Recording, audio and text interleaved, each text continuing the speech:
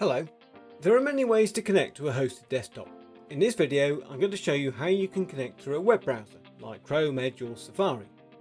If you're a business that uses desktop software, then you need to know how you can access it remotely and get all the other benefits of cloud computing. Hosted desktops from your office anywhere are the way to do this, and accessing through a web browser is just one of the many ways of connecting.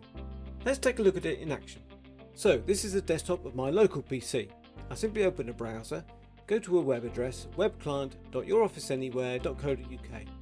I enter my username and password if not already saved, and in the portal I will see all the applications on my hosted desktop that are published to me. I just click once on one to start it. In the background I'm being logged on to the company's remote desktop server, hosted and supported by Your Office Anywhere. And then the application I want to run, in this case Sage 50 Cloud Accounts, starts up.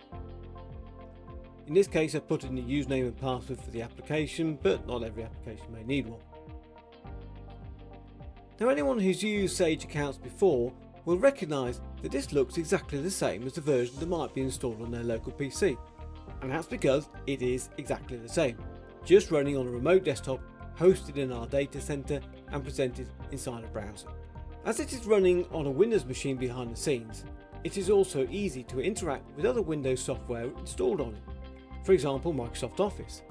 So the Send to Excel button in Sage fires up Microsoft Excel on the remote desktop rather than the local one. When you want to save a document, you have several choices. One option is to have a drive on the remote desktop that you and your colleague can share and save everything in there, keeping everything in one place on one platform.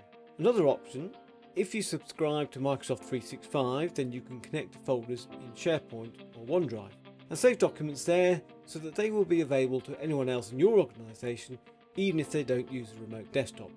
In the web client, your open applications appear on the top left. If you want to open another one, then click the All Resources button to go back to the portal to start another app, such as Microsoft Word. Another ideal candidate for hosted desktops is Microsoft Access. Running Access on a remote desktop means all your colleagues can work on the same application at the same time in real time and be located anywhere in the world, just connecting over an internet connection. There really isn't a better way of running Microsoft Access in the cloud. To give yourself more working space, you can hide the browser address bar and also the web client menu bar so all your applications completely fill the screen. And you can just click this little menu button in the middle to switch between apps. When you're done, you can leave the application running, which is handy if you want to come back to something you're working on later, just close the browser. But if you're done, you can close them down, and it's good practice to close the apps and save files so that nightly backups can run properly, and also so you don't lose work if your server needs to reboot after a Windows update, for example.